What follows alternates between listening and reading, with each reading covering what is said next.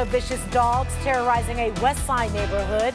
An hour-long rampage ending with children scrambling on top of a car to escape. The neighbors who saved them left deeply scarred.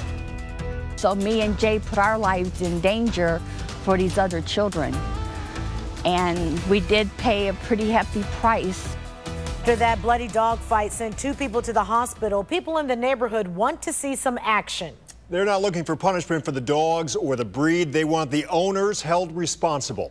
5 on your side investigator Joe Paganakis is on the case right now. And Joe, the owner of these dogs could be facing fines of up to $1,000.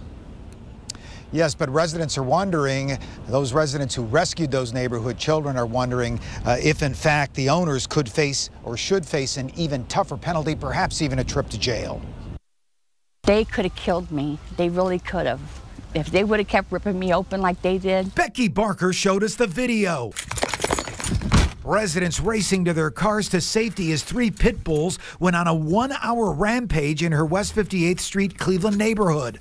Barker suffered 15 bite wounds to her body. Cleveland EMS, fire, and the Cleveland dog warden racing to the scene after Barker helped to rescue a half-dozen children who were trapped by the pit bulls on top of this red car parked in front of her home. They're screaming and the dogs are just like clawing up the lady's car to get at these kids. Just it was a horrible thing.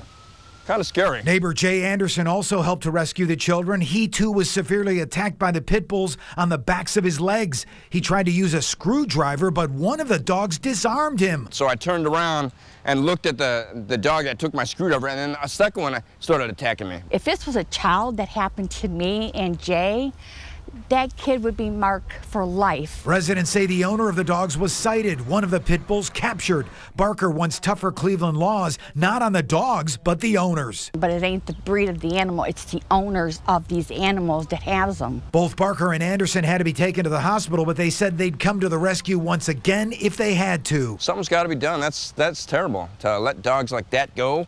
Oh, thank God that no babies around here. The owner of these dogs, they should be really accountable and really paid for what they did. And what sort of penalty could those owners face? We contacted the mayor's office, but it said it could not comment on an ongoing investigation. Reporting live here in Cleveland, I'm 5 on your side investigator Joe Paganakis.